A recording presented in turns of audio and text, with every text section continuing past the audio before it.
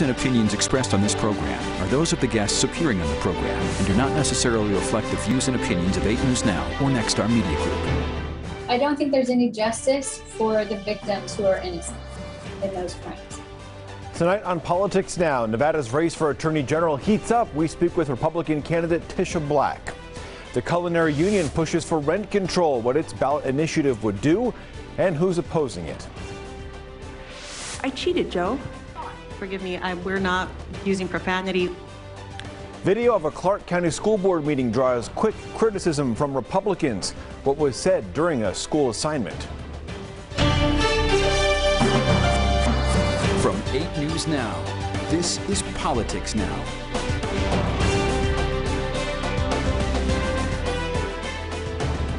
Thank you for joining us. I'm John Langler. Your primary mail-in ballot should arrive next week, just before early voting starts. And 8 News Now is hosting a Republican governor debate. It'll be Wednesday, May 25th at 7 o'clock in the evening, right here on Channel 8.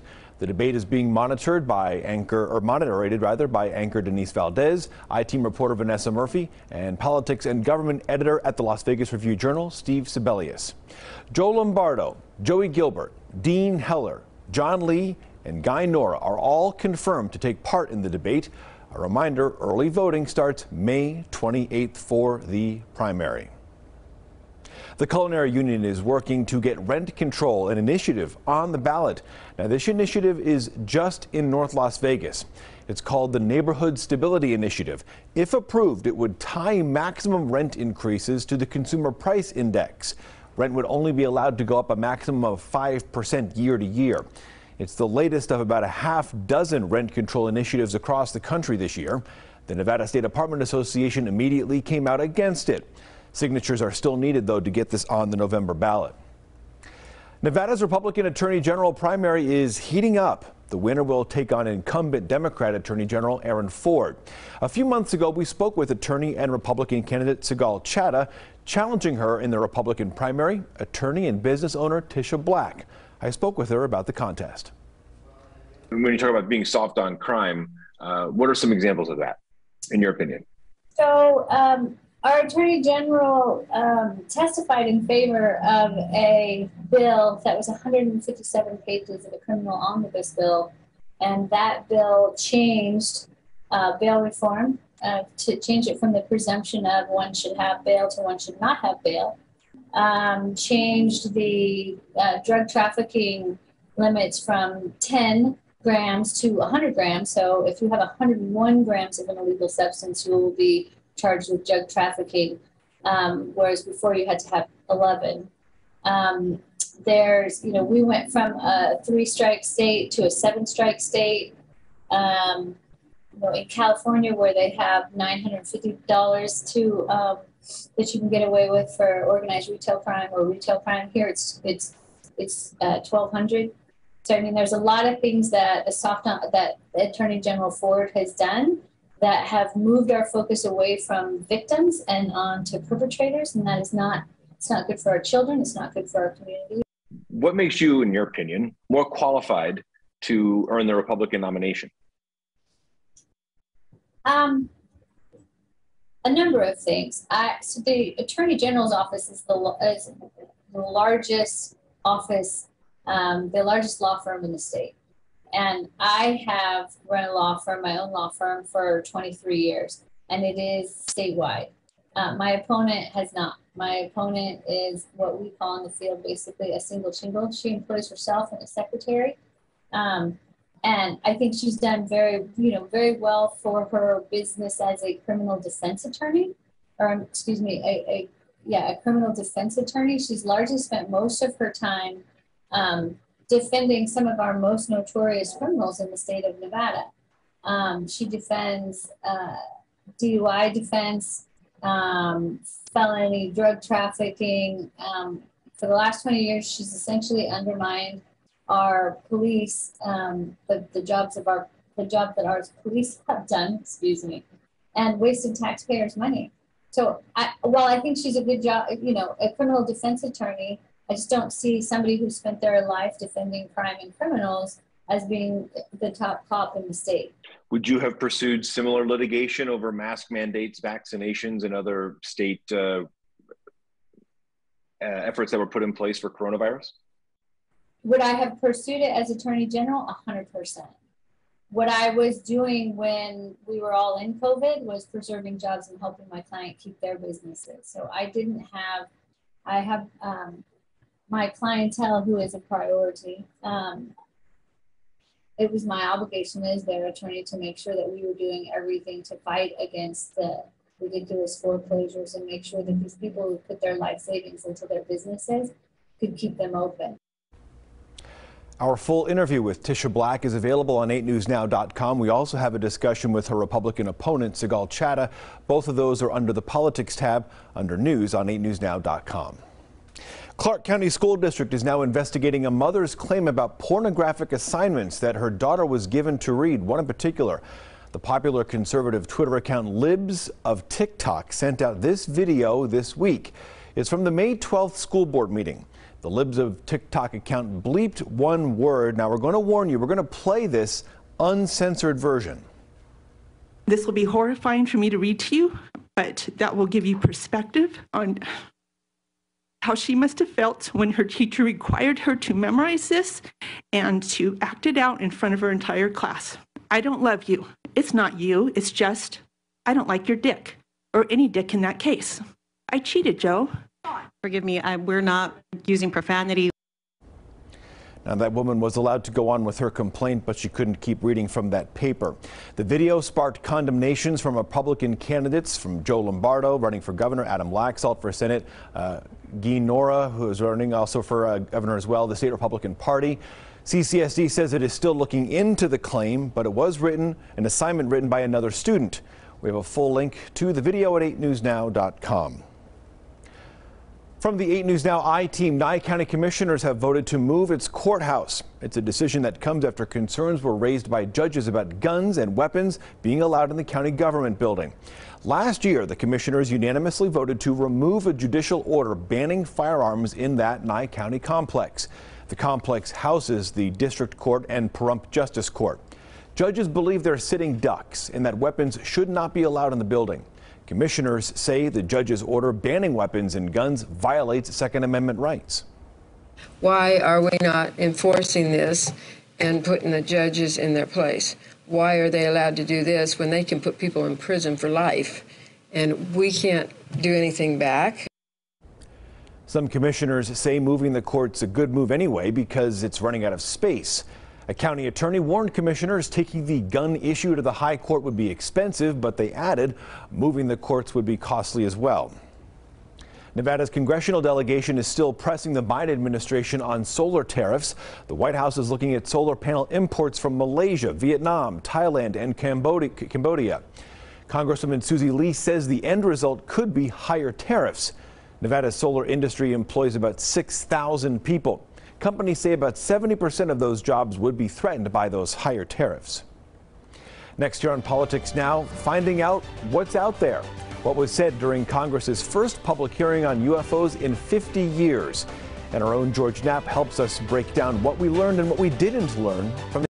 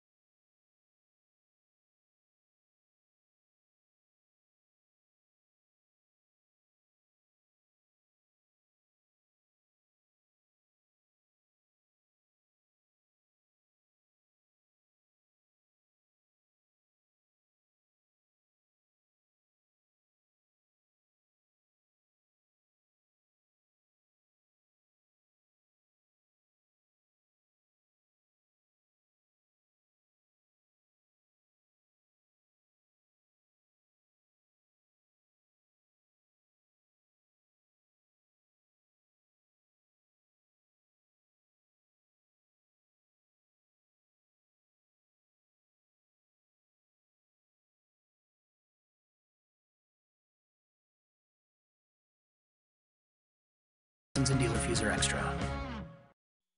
Welcome back to Politics Now.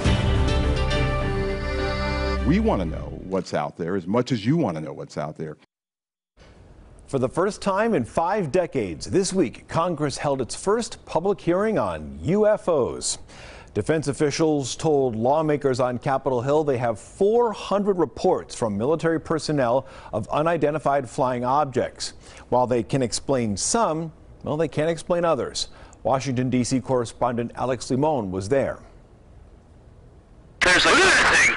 In the first hearing of its kind in 50 years, defense officials confirmed sightings of unidentified flying objects, or as the military calls them, UAPs. But we have detected no emanations within the UAP task force that would suggest it's anything non-terrestrial. Officials said there have been no collisions between U.S. aircraft and the objects, but there have been 11 near misses. And have we attempted to communicate with those objects? No. We don't even put out a alert saying, identify yourself. Some of the objects, like the triangles in this video, were later classified as drones. But defense officials said there are sightings they still can't explain. The Defense Department says it is taking reports seriously and that it continues to expand its office that's gathering and analyzing reports of UFOs. It's not about finding alien spacecraft, but about delivering dominant intelligence. Some lawmakers said the sightings could be evidence of secret U.S. or foreign technology. But California Congressman Adam Schiff was unsure. There is something there, measurable by multiple instruments, and yet it seems to move in directions that are inconsistent with what we know of physics or science. They're all going against the wind. The wind's 120 knots from the west. After the public hearing, a classified version of the hearing on UFOs continued behind closed doors. In Washington, Alexandra Limon. Might be fair to say a lot of the discussion about UFOs in Washington wouldn't be happening without the reporting of our own George Knapp. George, good to see you. John. All right, so just the fact that these hearings even happened is a big step. What did you take away from what you saw on Capitol Hill with regards to UFOs? Well, I am a glasses half empty guy. I am pessimistic by nature, but I would say, and I told people you should temper your expectations about what this hearing is going to do, but even it was lower than the bar that I set, which was pretty low to begin with. The fact that it happened at all is amazing. It's been 54 years since the last public hearing, and the public is interested in this. They've made it pretty clear over the last couple of years. Since January of 2018, there have been multiple behind closed doors classified briefings for members of Congress. Started with their senior staff members, armed services and intelligence committees, and then expanded as it became kind of a hot item on Capitol Hill. It may be the only bipartisan issue on Capitol Hill these days because lawmakers of both parties have come out of these briefings and they look like they're deer in the headlights kind of a look after they've been shown videos, photos, documents, files, things that the public has not been able to see yet. But, in general, when they come out of those things, they've said, this is really important. That's why we had a public hearing. That said, that's the good part. The bad part is they didn't tell us much of anything. They had 2 guys there who are basically spokespersons who clearly did not have much of a command of the history of the topic, didn't know about really big cases at all. I don't get the sense that either one of them have ever been out in the field, done the actual investigations. They're telling us things they learned from other people, and that was kind of a disappointment. So this is just lip service? Yeah, which is what this has been for 75 years. Yeah. I call it sort of swamp gassy because that was the famous explanation for a UFO case that Project Blue Book came out with years ago. Oh, that must have been swamp gas. And people see these things in the sky, and damn good and well it's not swamp gas. They've demanded transparency for a long time. That's become more of a battle cry over the last couple of years, and I think the public in general was disappointed by what they heard. What would you like to hear? What do you think the public deserves to hear and know about UFOs and all the information you've obviously seen? What do you want to hear the government acknowledge? Well, these guys were asked point blank, hey, what other programs existed between Project Blue Book, which ended in 1969, and ATIP, which supposedly ended in 2017, they said there aren't any. That is just baloney. It started here. The reason they're having a hearing in Washington is because the research and the investigation that started here in Las Vegas. Harry Reid gets the $22 million for a program called OSAP. It was managed by the Defense Intelligence Agency. They put together the biggest UFO database in the history of the world, 200,000 cases. These folks are completely unaware, blissfully unaware, that any of that information exists. They put together, by the way, the best investigators in the world to tackle this, boots on the ground kind of people that we've talked to, a lot of them, and those are the ones you want to hear. The guys who have been out in the field doing the research, who've collected this information, who've seen the videos. Tell them, let them tell Congress what they've seen. You mentioned late Senator Reid. Obviously, you spoke with him a lot about this issue and making this public. Is it possible this is just sort of the opening salvo? This is the beginning, and there's more to come. That's what I hope. I really do hope that. I mean, our government, our military in particular, has studied this issue behind the scenes for 7 decades, and they've told us there's nothing to it, go away, no big deal. They've lied. And I guess probably nobody from the Pentagon wants to stand up and tell the Congress or the American public, yeah, we've been lying through our teeth, but they have. So, yeah, I'd like to see witnesses, boots on the ground investigations. The public wants it. Members of Congress seem to want it. And the Pentagon is not going to give it up unless the public and Congress make them give it up. So, yeah, I hope this is just the start. All right. Not over yet. George, good to see you again. Appreciate it. You too, John. Watch George's many years of covering UFOs on either the iTeam page at 8newsnow.com. There's also mysterywire.com. There's a lot to see.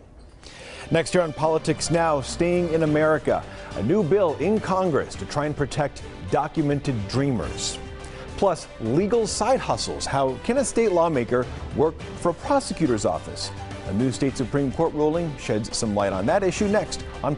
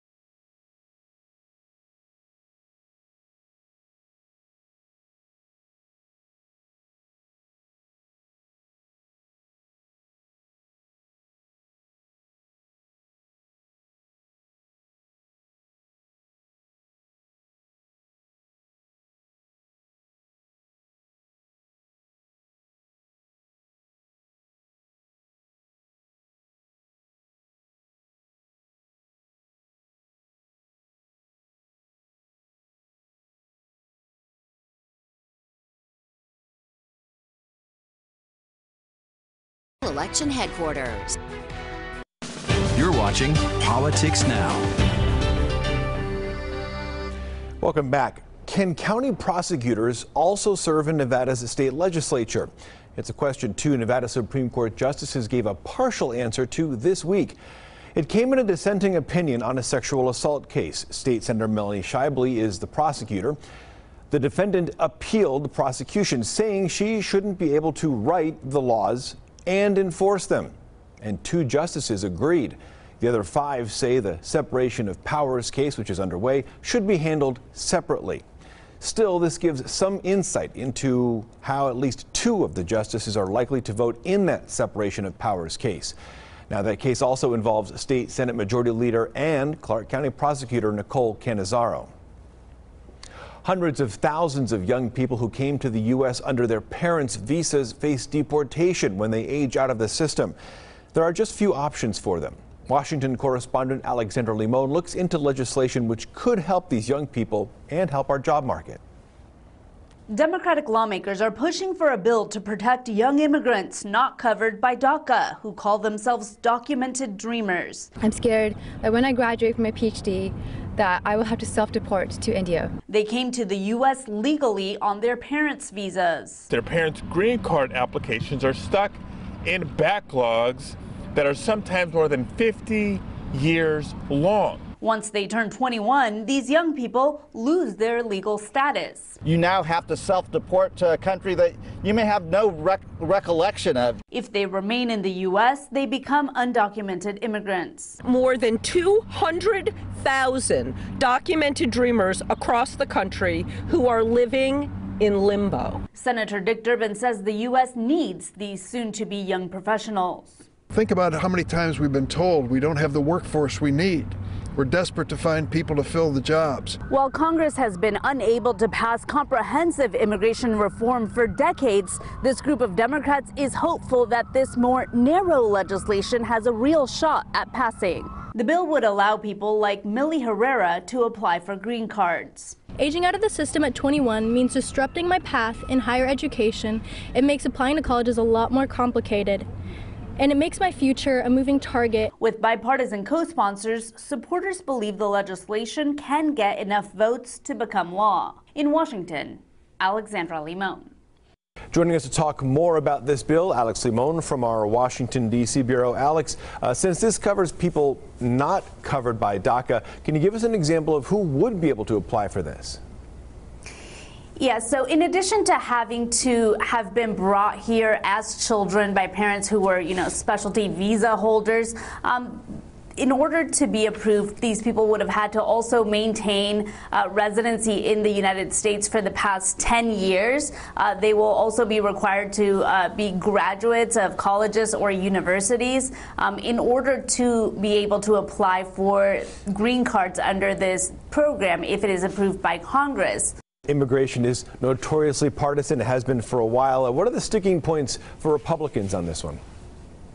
So, we haven't heard a lot of opposition, at least not strong opposition, to this specific bill, that in addition to, I should mention, providing a pathway to green cards would also give work permits to those who are 16 and older. And the reason that we haven't heard a lot of opposition is because, as we heard some of the people in that story say, the United States needs these types of future high-skilled workers who are getting this American education. And so everyone kind of agrees that it would even be, in the country and the labor market's best interest to help them to stay here. But what Republicans are saying is that they hope that Democrats will be able to compromise on certain issues. It's likely that this would have to be, rolled into a bigger package that maybe includes some border security measures in order to sort of guarantee that the package would get all of the votes needed in the Senate. So Republicans say, they don't oppose the bill itself, but hopefully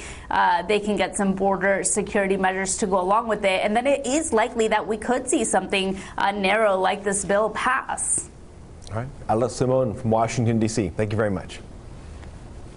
President Joe Biden's job approval in Nevada still very much underwater. The latest Civics poll, take a look at these numbers here, shows just 32% of Nevadans approve of the job that President Joe Biden is doing. 59% do not approve. That is below national numbers, which are 34% and 55% respectively. More politics now.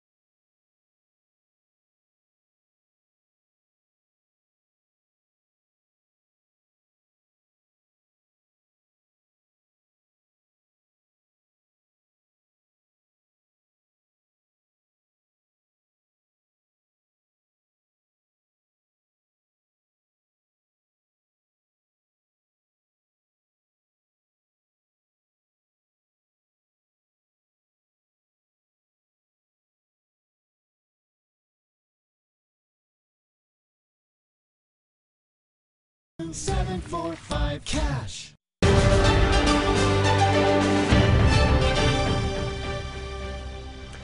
Here's a look at what we're watching for next week. It is, of course, our Republican primary gubernatorial debate Wednesday right here on 8 News Now. Sheriff Joe Lombardo leads in the latest polling. This is, though, his first televised debate in this race.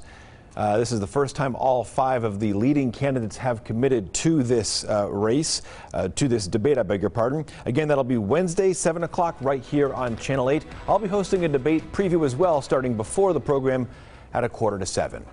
Also, you should start receiving mail-in ballots this week for the primary. Early voting starts May 28th. It runs for 2 weeks. And then the primary election, that's June 14th. Just remember, you don't have to go to a specific early voting location or any specific location on Election Day. And we also have same-day registration here in Nevada. It's all happening here before the primary in June. It'll be a very big week. We hope you will join us for that. But that'll do it for us this week here on Politics Now. Stay up to date online at 8newsnow.com. We'll be back with you Saturday with a complete recap. Take care.